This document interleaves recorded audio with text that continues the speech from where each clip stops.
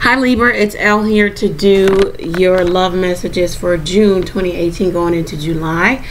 I've already pulled the cards. Thank you to those who have liked, shared, commented, subscribed to the channel. It's much appreciated. To request a personal reading, all of my information is below. Go over to the website. Find me on Instago. Ask a question or two there. Thank you to those who have already requested personal readings. Also keep in mind, I'm going to do a drawing. If you comment below, you could win a free 5-minute reading with me. Okay, so make sure you comment and subscribe. All right, so bottom of the deck, well, we got the 7 of Swords, Gemini, Libra energy here with the 7 of Swords, but it could be anyone or any circumstance. These are love messages, so this is not always a good card to show up in love. Let's keep going. The Star, the Tower, the 8 of Wands, the Magician, Death card, and the Knight of Wands. It looks like somebody is or has been unfaithful. There's communication in regards to someone finding out that someone has been unfaithful, who has been keeping their options open, has been in and out, has been manipulative. It looks like someone is putting a stop or a halt to a situation where it looks like you guys are moving forward, but now it's at a place of kind of just letting it die or letting it transform into whatever it's going to transform into. Some of you could be dealing with Gemini, Aries,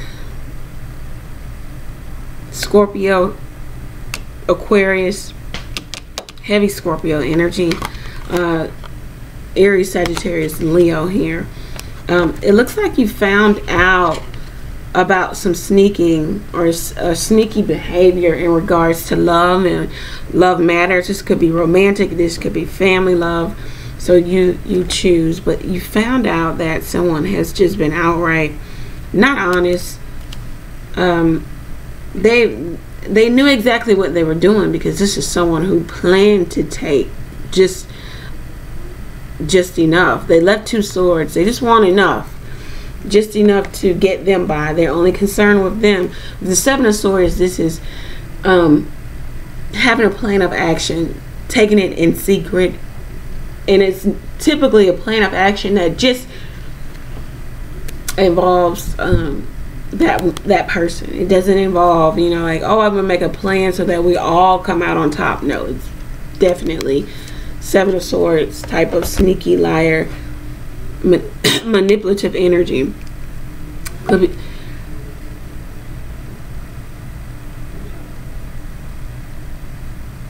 even after the Tower situation, this is the card that comes after it. I think you knew that the Tower was coming and you were kind of preparing yourself for it. You knew that something was going on and you were preparing yourself for it. For some of you, could have just, it could be anything. It could be an actual death. It could be the death of a relationship. Anything that stirs your emotions. And there's quick, fast interaction, communication about this unexpected event here. Get a personal reading to see what this is for you, Libra.